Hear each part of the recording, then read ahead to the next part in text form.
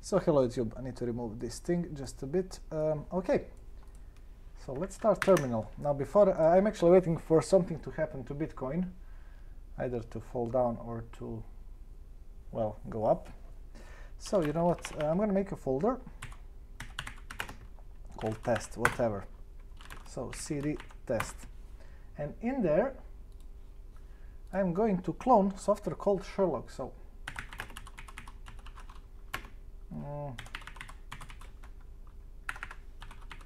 GitHub, bloody hell, github.com. I will be leaving everything in the description down below.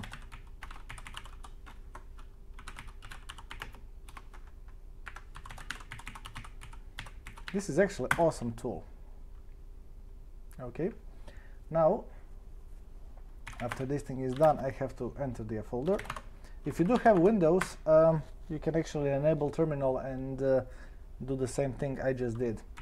So we need to cut requirements, because we do need to install a requirements.txt. So we will be installing requirements in order for this program to work. So Python 3 -m pip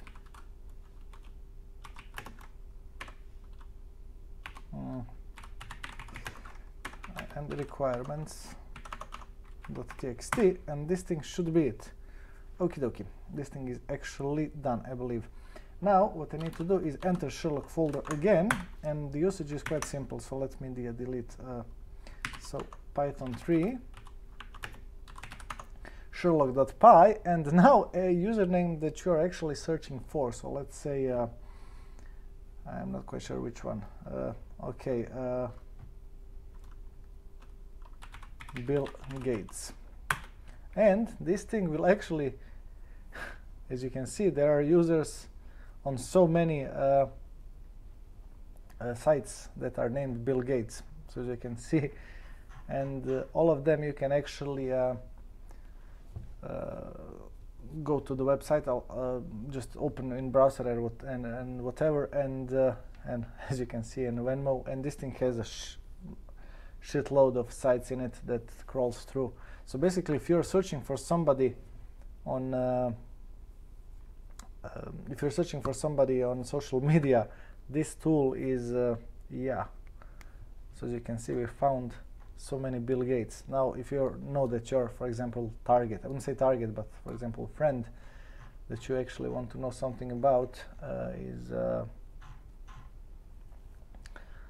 you know, if you know his username, you can use this thing to yeah, to find out where else he had registered. So this was a quick video. I hope you like it. If you do, please click the thumbs up. If you do have any questions, yeah, ask them down below. But as you can see, yeah, shitload of sites. And from here on you can do some